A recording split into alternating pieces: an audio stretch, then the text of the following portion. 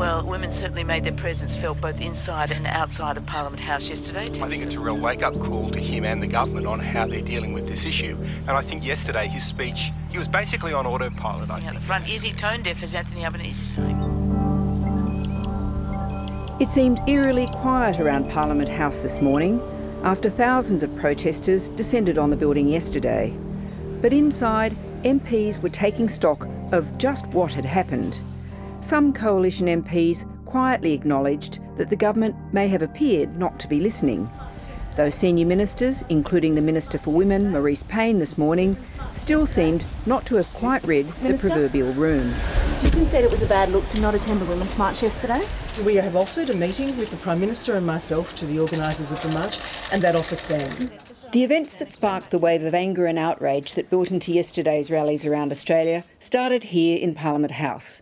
And while it has unleashed much more widespread anger, what happens to address what is now widely described as a toxic culture in our political system becomes something of a litmus test and potential beacon for the rest of the community, as the Prime Minister himself said last month. The Parliament should be setting the standard. But some weeks on, there are major concerns among staffers about how the inquiry into the workplace at Parliament House will be run. The concern is whether the identity of people speaking to the inquiry will be protected. The inquiry, to be conducted by Sex Discrimination Commissioner Kate Jenkins, is subject to both the Freedom of Information Act and the Archives Act. Jenkins is understood to be very aware of the issue, and staffers of major parties spoken to by 7:30 appreciate that the Commissioner wants it to be a frank and fearless report. The concern, though, is not just about repercussions in current jobs, but about how exposure may affect life after politics. Political staffers come and go out of jobs in the media, the public service, lobbying and the corporate sector. They fear they may still face retribution, for example as lobbyists, when they interact with the political system. The inquiry therefore runs the risk of being neutered by a lack of people coming forward to tell their stories. I did have a call yesterday from somebody asking whether they should go forward and speak to Kate Jenkins. I've encouraged them to.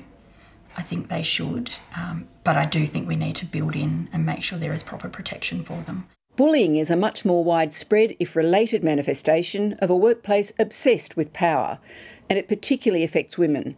The problems in the current system are illustrated by events in one minister's office 2.5 years ago, which have become somewhat legendary.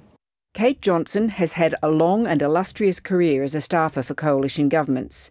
In July 2018, she was appointed the Chief of Staff in the office of the then aged Care Minister, Ken Wyatt, an office which seemed to have a staffing problem.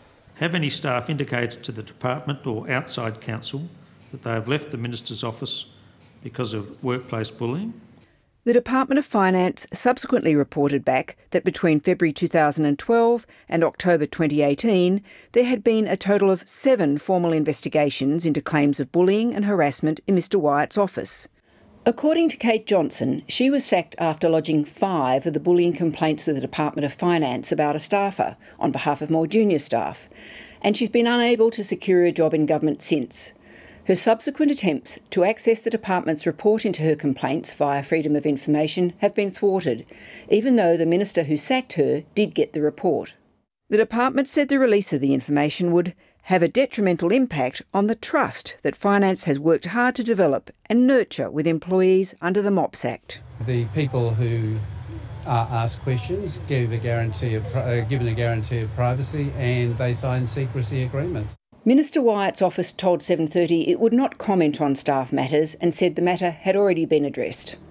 A survey released last month by the Commonwealth Public Sector Union found more than 3/4 of staffers surveyed did not believe the Department of Finance would support them if they reported serious workplace incidents. And the differing standards of protection provided to those who complain about bad behaviour shows just why the confidence in the system seems to be at rock bottom.